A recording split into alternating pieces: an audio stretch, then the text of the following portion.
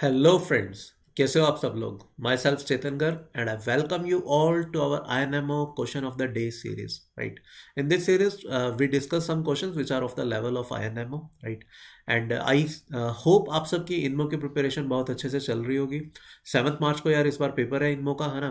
तो जो बच्चे सिंसियरली तैयारी कर रहे हैं, I request all of them कि ये ना सबसे पहले इनमो के प्रीवियस ईयर्स निपटाओ. ठीक है, जितने भी इनमो के प्रीवियस ईयर्स हैं सबसे पहले वो कोशिश करो करने की. राइट.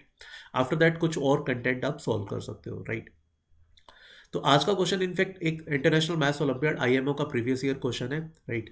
बहुत आसान सा क्वेश्चन है and I am very sure आप में से ऑलमोस्ट हर बच्चा जो सिंसियरली इनमो की तैयारी कर रहा है सभी इस क्वेश्चन को बड़े इजीली सॉल्व कर पाएंगे. Right. So today's question is of IMO previous year IMO question. Right. तो लेट्स सी द क्वेश्चन, है ना.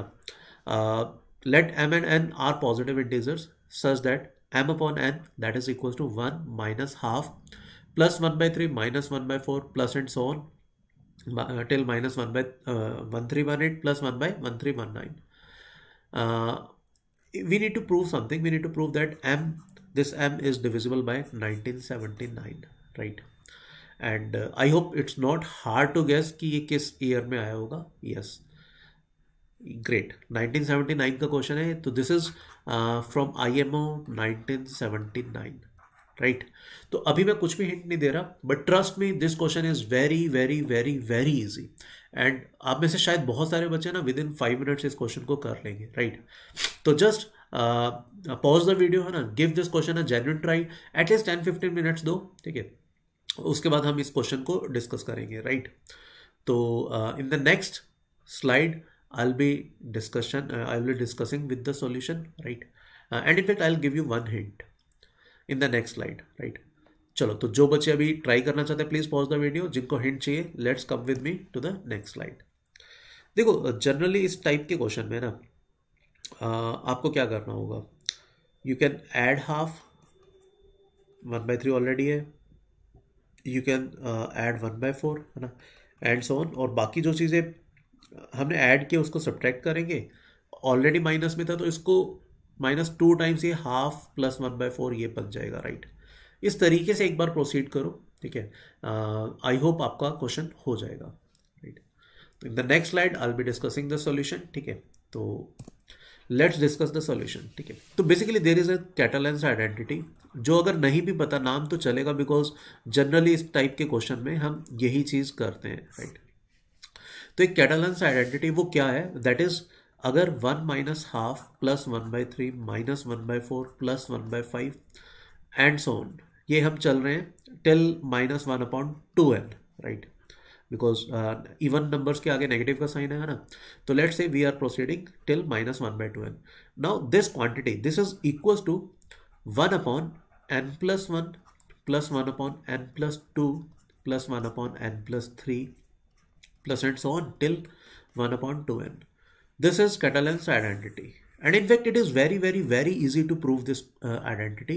इसका प्रूफ इनफैक्ट मैंने लास्ट हिंट में दिया था आपको कि कैसे इसको प्रूव कर सकते हैं. राइट. तो इन द नेक्स्ट स्लाइड मैं पहले इसको प्रूव करूंगा. After that we will start with the question. Right. All right. तो 1 माइनस हाफ प्लस 1/3 माइनस 1/4, है ना, plus and so on till let's say plus 1/2n minus 1 then minus 1/2n. Right. So what we are doing, we are just adding half, है ना. 1/3 was already there. Then now just add 1/4 and so on. Right. And we have added 1/2n. Right. And already minus, it was minus half, it was minus 1/4 and it was minus 1/2. So we need to subtract twice of what? 1/2 plus 1/4 plus 1/6 plus and so on till 1/2n. This is what we need to subtract. Right.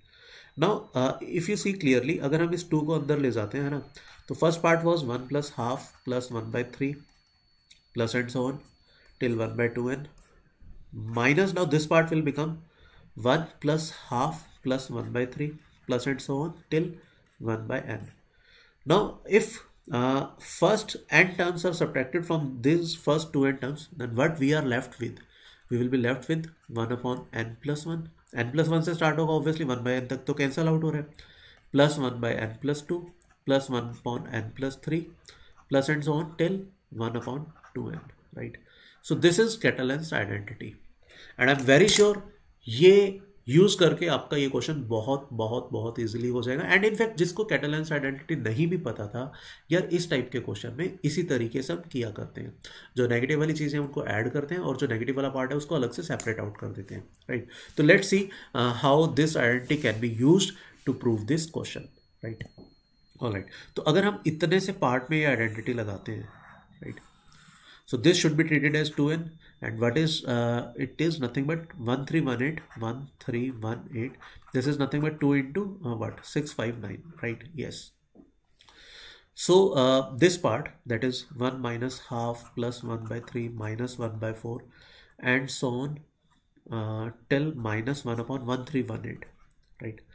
This part, right, हमने plus 1 by 1319 ये अलग लिख लिया।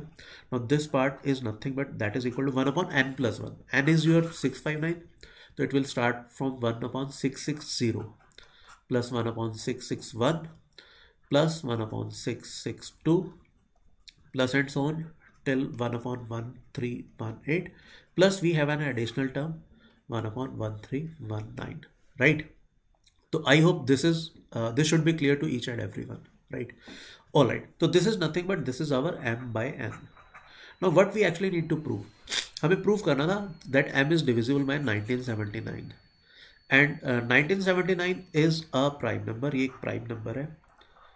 and यहाँ पर अगर आप ध्यान से थोड़ा सा देखोगे 660 plus 1319, इन दोनों का sum is nothing but 1979, you can check, है ना, इन दोनों का सम 1979 आता है।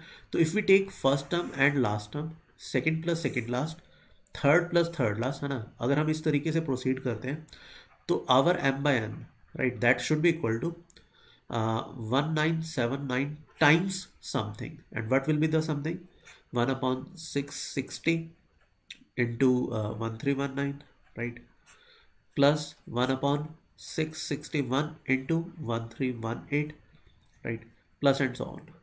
And clearly we can pair them up because these are even number of terms, right? These are, I guess these are, yes, 660 terms.